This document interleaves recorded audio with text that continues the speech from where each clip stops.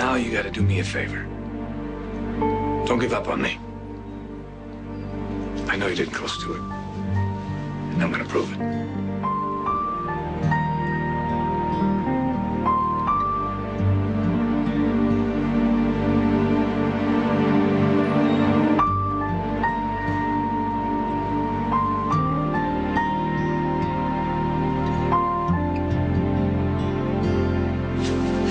Zach.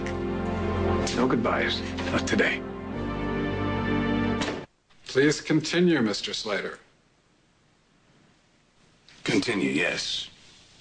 Of course we'll continue. Have to, right? Can I ask you a question? You have a family? You got kids? As a matter of fact, I do. It's the best, and maybe you understand them. And I know when I married Kendall over here, I thought I loved her with all my heart. And turns out I was wrong. Because when she gave birth to those two boys, I loved her more. Great mother. Incredible mother. She loved those kids so much. Wild abandon. She'd do anything for them.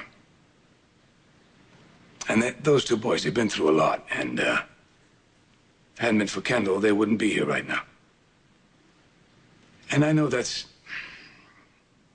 not what we're here. I know. I get it. And I'm not asking you anything. I'm just wanting you to understand a little bit, you know. You say you have kids yourself, so you must know how it feels, how it would feel if somebody just took one of them away from you. And not because it was time or because some horrible accident, but because of someone's greed. So you think that kind of greed would put a gun in anyone's hand?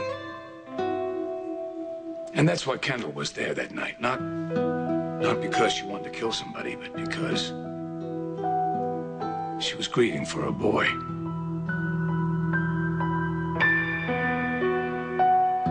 My father was happy and loving and hopelessly optimistic. He saw the good in everything and everyone. He was also extremely forgiving.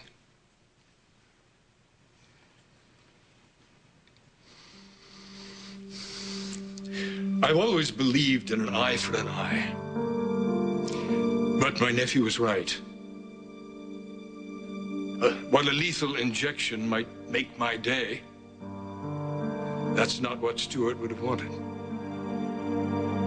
The fact is, that bullet wasn't meant for Stuart. My brother is dead because of me, because of my mistakes. And I will feel the guilt every day for the rest of my life. I can't bring Stuart back,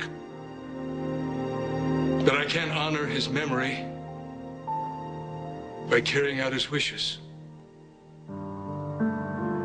So, Your Honor, I would like to ask this court for leniency. Stuart may have forgiven his killer, but make no mistake, I do not.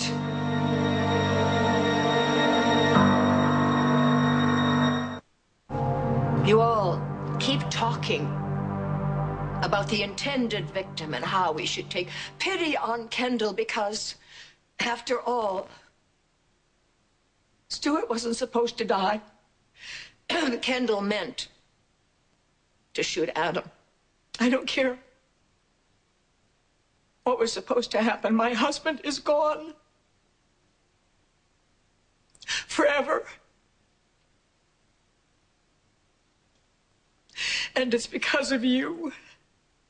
You may have shot one bullet, but you killed two of us that night. And you all keep talking and talking about what Stuart would want. Well, we'll never know what Stuart would want, will we? Because he's dead. Damn it, doesn't anybody care? Oh, no, please. Please, go away from me. You're the worst of all, defending the woman who killed my husband. You make me sick, Liza. You all Mom. make me sick. Just Mom. standing here pleading and huddling here pleading for mercy. When that cold-blooded monster showed none of it. Oh my God, she just left him there, lying on the ground while the light and the life seeped out of him. Well, where was your mercy then, Kendall? I hope you suffer for every second of every minute of the rest of your miserable life. And when you die, I hope you rot in hell.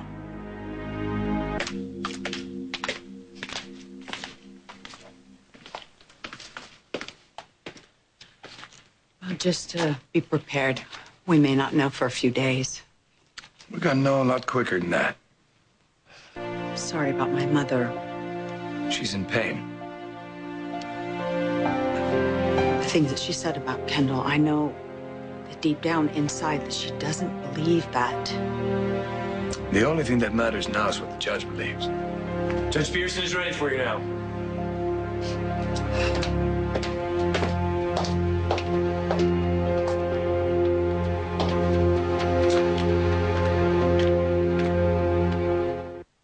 From a number of witnesses today, and there was quite a lot of talk about forgiveness. I listened closely, Mrs. Slater, to what everyone had to say, and I've taken their statements into account. But the fact of the matter is, you've pled guilty to murder in the first degree. And despite extenuating circumstances which I understand are very real, the law remains quite clear. I've reached my verdict. Will the defendant please rise?